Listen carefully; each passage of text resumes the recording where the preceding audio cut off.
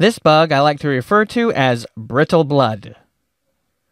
In this code sample, we have a jQuery mobile list view simulating different email folders, like an inbox, sent, spam, etc. Inside each list item is a link to the folder and a count of how many items are in each folder. In our code, we delegate events to the document and listen for anchor clicks in the mailbox. Once we have a clicked anchor, we grab its parent, prevent the default behavior, and then add a highlight class to the element. Can you spot the bug? This one's a little tricky in that you can't necessarily spot the error at design time because the markup changes during runtime. You may or may not know this, but jQuery Mobile changes your markup quite a bit when it runs.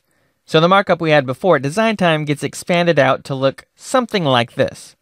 Our anchor, which used to be an immediate child of the list item, now has two intermediate div wrappers around it with various classes to provide styling. What we wanted was to get access to the list item once an anchor was clicked, but that no longer happens because all these extra elements that showed up in our DOM. And we all know what happens when you take a baby away from its mommy. It doesn't like that. And neither does your code if you ask for your parent, but wrappers have been inserted around it. Now your code's accessing one of those wrapper divs that jQuery Mobile inserted instead of the list item that you really wanted. Oh no. So how do we make our little crying baby happy again?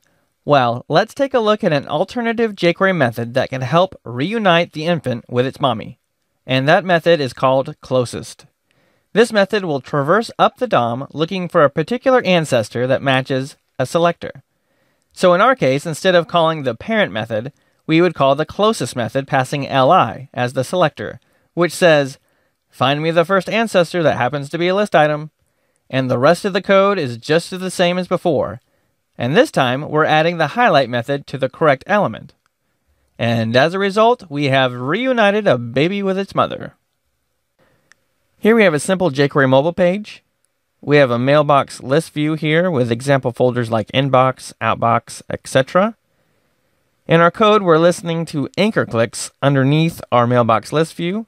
Once clicked, we'll grab the anchor's parent, prevent the default behavior, and then add a highlight class to the element.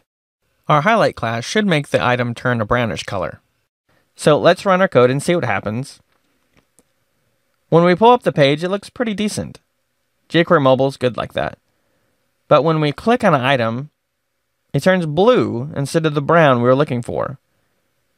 jQuery Mobile already has functionality to make it look this color, but we want it to be different. So why isn't it? Let's take a look at the DevTools and see if anything stands out. Whoa!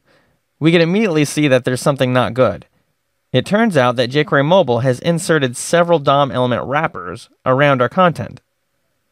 In our design markup, our anchor was an immediate child to the list item, but here there are two div wrappers around the anchor, which breaks our code because we are grabbing the anchor's direct parent to add the highlight class.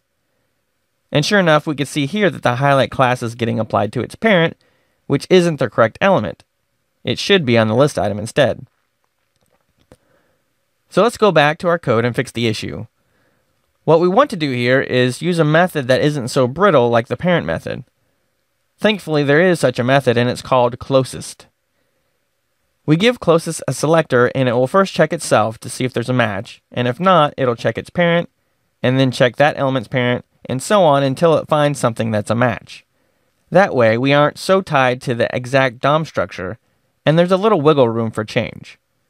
So, by changing our parent method to closest, passing in li as our selector, it should fix our issue. So let's save and run our code again. And sure enough, when I click the list items, they turn brown. Yay!